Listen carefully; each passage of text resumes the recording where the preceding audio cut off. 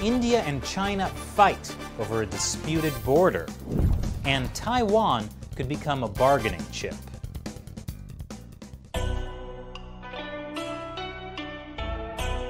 Welcome back to China Uncensored. I'm Chris Chappell. While the world is kind of distracted by this whole coronavirus pandemic, the Chinese Communist Party has started pushing the envelope in several territorial disputes with neighbors in the South China Sea, with Taiwan, with Japan, and now with India. On May 10th, Chinese and Indian troops clashed here in North Sikkim. It was a 150-person brawl with soldiers fighting and throwing rocks. 11 soldiers were injured. Why? Because they were throwing rocks at each other. I didn't even know adults did that. But that was actually the second incident that happened between Chinese and Indian troops in less than a week. On the night of May 5th, 250 soldiers clashed in eastern Ladakh near Pangong Lake. So at least 400 Chinese and Indian soldiers have been involved in two separate skirmishes this month.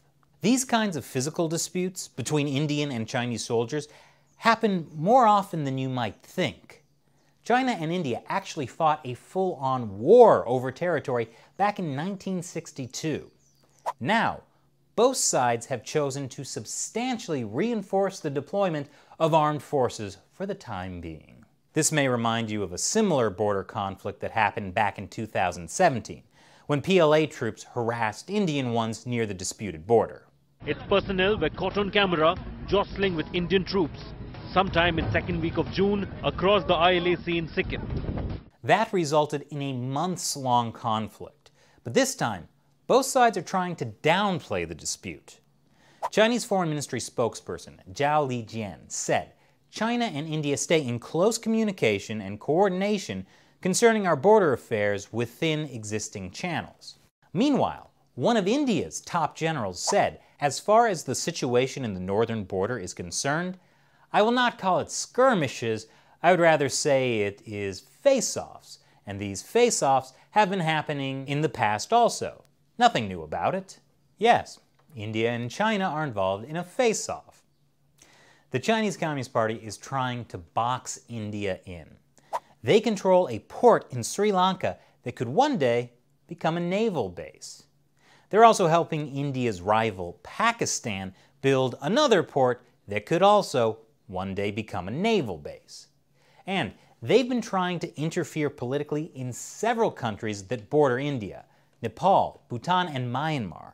And judging by how aggressive the Chinese regime is getting with all of its neighbors, why is this latest border spat being treated as nothing of concern?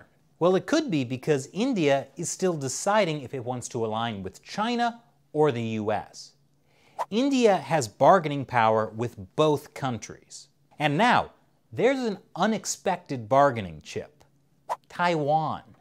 India, which is set to take over as the next chairperson of the World Health Organization's decision-making executive body in May, is faced with a major choice on whether to support a US move to reinstate Taiwan's observer status at the World Health Assembly or to China's opposition to it. And China's little incursion across the disputed border could be a gentle reminder to India that China has a military that's willing to fight. You know, just in case India decides to support Taiwan. Or it could just have been that some Chinese soldiers started throwing rocks. But if India feels like it has to make a choice between China and the United States, the choice is obvious, I hope. One shares India's democratic values. The other is an authoritarian regime known for a history of breaking promises. India shouldn't have to settle for a status quo where regular face-offs are nothing new. Speaking of which, since these latest face-offs, Chinese helicopters have been spotted flying along the border, and Indian fighter jets have now been deployed to the border as well. Something tells me I should save this graphic for future use. And now it's the time when I answer questions from you, my loyal 50-cent army, fans of the show who support what we do through the crowdfunding website Patreon.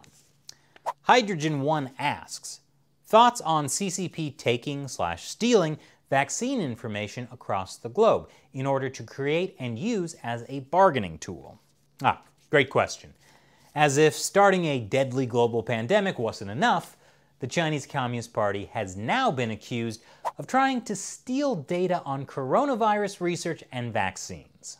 This claim has been made by the FBI and the Cybersecurity and Infrastructure Security Agency.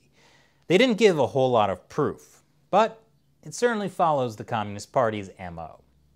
Countries around the world have shut down their economies because of the coronavirus. And even as some begin to open up again, there are fears this will only result in a second, more deadly wave of the coronavirus.